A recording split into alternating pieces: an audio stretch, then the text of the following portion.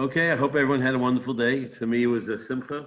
My grandson, I saw Eli Atias here somewhere, and my grandson Natan Moshe had his upsharing. It was interesting. It was a Zoom upsharing. Some of us were able to come with the masks and get a snippet of hair. Baruch Hashem, he grew up in one day. Suddenly he was a little beast, and now he looks like a little boy. May they have much nachas from him. May we have nachas from him. May we be here for a long time to his chasna, his children's weddings. May we see him go, Michael Achayo, as he starts his career of chinuch. And the first mitzvah is obviously Pensa, right? And from there we go to olive base. He ate up the olive base like the most voracious olive base. My minhag of those who know, I have a shtick. The old custom is to take honey and make icy ice out of olive and then take the kid to taste it. But kids today don't usually do it. They don't usually eat raw honey. So I use fruit roll-em-ups. I make into shapes of the olive base. And, and I show them the olive, and then they take it and they eat it, and they see it. So you see, Torah sweet. So he gobbled it up. I gave my daughter a bracha that he should, gobble up every morsel of Torah for the rest of his life with the same zeal. He ate up all those ices. He stuffed olives through hay. He went through it in mamash in no time. Adorable. May Hashem bless him and his older sister. Anyway, so, there he is. There he is. That's him. I don't know if you see him. Just took a bath. That's Natan Moshe, a little boy with a nice little haircut, a nice little chup, just like a Zaidi. Okay. Mazel tov, Natan Moshe. Hey, that's Mr. Shanlin, his Mora. Yeah. Oh, that's so exciting. Mazel tov. Lots of nachas. Okay, thanks. Station identification, as they say, right?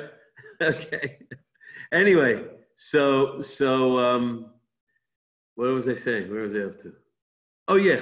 So of course I sang the Zmiris to myself a little bit. I heard it on the internet, all kinds of Maran.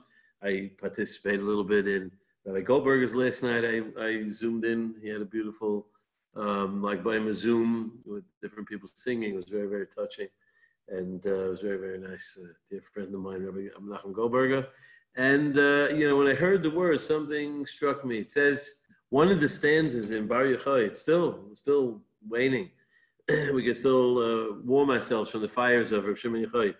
It says in the second stanza, Bar Yochai, the son of Yochai, Moishav Toiv Yoshafta, a good situation you found yourself in. You found a good place to sit. Yom Nasta, the day you ran away. Yom Asher Barachta, the day you fled. B'mara Surim Shemanata, in the cave. And by the way, we know where the cave is. There's actually a cave in Pekian today.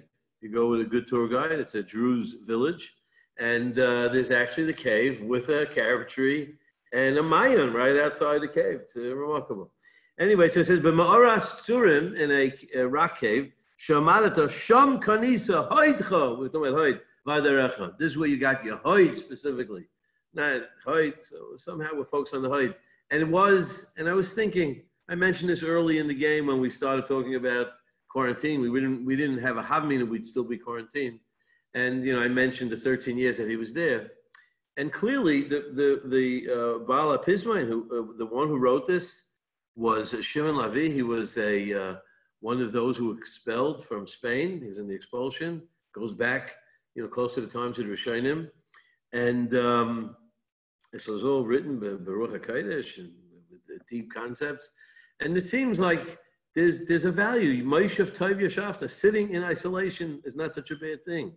It says, in that Mara Surim She'amanata, Sham Kanisa Haytavaderecha. Rabbi Goldberger pointed out, and one of the things he spoke last night, he says, when he came out of the cave and Rav Shimon and his son, and they saw people, doing such mundane things after having been, raised themselves to such levels, everywhere they looked, it burned. So they couldn't tolerate it. How can people be engaged in such mundane things? So God told them to go back. Why did he tell them to go back? Say, stick around, just hold hold your hands, don't react. I give you a year to learn how to get in touch with people and how to live in society after 12 years in the cave. So I was thinking, because sometimes in isolation, we become a little more focused, a little more introspective. And I think all of us can certainly say that. You start thinking about, not so much about others, but yourself and how you fit into the game plan, and where you fit in the game plan, what's your role. And I think that's really what it's about. They obviously learned a lot about the depths of Torah, delving in Torah, but that last year, they spent a lot of time understanding, who are we here? What are we here in this world for? We're here to serve others, and whatever talent, whatever godless we've attained is merely here as a tool for HaKadosh Baruch Hu. And as I said, Hoid is the ability to radiate outwards, and being able to radiate outwards requires someone to remove some layers of himself to bring room in his mind and his soul and his emotions for others, so that, you think about them, you respect them. We spoke yesterday about, his ability, Reb Shimon Yochai's ability to respect every single individual and appreciate. That's what it took him that last year. He finally learned in that year of introspection. And he realized that I'm here for everyone, whatever talents I have to make it work and give room, not only make room, but I have to actually expand myself and to include everyone into my worldview and my mission. And that's really what I said. Aaron is the height, because that's who he saw and he appreciated. Everyone felt that Aaron understood them. Rabbi also, and today, and just to mention the Daf Yomi, there was a mention of about fires and other stuff, but one of the things in Daf Yomi today was the fact that Reb Shimon Yochai, Reb Shimon says Reb Shimon normally means Reb Shimon Yochai. Reb Shimon says Kol Yisrael b'nei Malachim, because that's how he looked at everybody. He saw everyone as b'nei Malachim. We're all great, and even though some of us have other skills and abilities and opportunities that gave us certain advantages, but in no way is it personal. It's all about someone else. And I think tonight, as Yisayid Shabahid, is really to contemplate about, what is the essence? What is the depth? The Haid comes from the more one can reduce himself and his own interests and think solely about others and realize that whatever strengths, qualities, talents I have is merely here to radiate outwards and serve others. That's the Yisayid of Haid. Who is the Yisayid of Haid? Yisayid is Yosef. Yosef struggled with this. He was Masasal B'Saira. It took him a while, and his position with the brothers and snitching on them. But he finally learned his lesson after also 12 years. It was 12 years in away from home and a few years in jail. He was in isolation the entire time. He was in real isolation for 2 years in a prison. But he came to the realization that it's not about me, no matter what notion I have about myself. And of course, we strive to attain whatever we can attain, and amidus and what tchunas hanefesh. But at the end of the day, I'm here as a vessel to serve others. And sometimes we have to put ourselves and even the things that we think are important to us, to put them aside so that we make room for others, so that our hide, the Yisayid Shabahid, that Yisayid of moving ourselves totally. And that's at the end. Yosef tells his brothers when they suspect him of, why aren't you treating us? They thought that he wasn't sitting with them because he had some resentment. But at the end, he says, there's only God and me. I'm his vessel. Whatever you've done to me has nothing to do with me. I've reached a point where nothing, it's not about me. Whatever, I was a vessel. Hashem puts me where I had to be to do what I had to. That's Yisayid Shabahid. So that's really our goal in life. And it's hard. It's hard, certainly within the family, spouses and children and friends and siblings, and then the entire world. The more we see ourselves as the Yisayid Shabahid and understand that and realize that's when we transition. After Yisayid, you go to Malchus Shabahid. That means you've reached the epitome. Your mamish a reflection of HaKadosh Baruch himself, the way you radiate outward. So I want to share a beautiful story that I think really exemplifies an unbelievable, beautiful story about the Yisayid Shabahid, the ability to really make room for others to the point where I'm only here. Whatever I have to do to make it better for someone else, that's what I'm here for. So the story is written about, I'm not sure if it's fictitious names, but we'll go with the names as it appears in the story, Rafal and Sarah Braun moved to Lakewood a few years ago. And there's adult communities in Lakewood. And Nebuch, a few years ago, and 2 years ago, he passed away. The husband passed away. She was left in Amana. It's hard. I know my mother's in Amana for many years. And Amana is being hard. It's hard being in Amana. She was grief-stricken and certainly alone.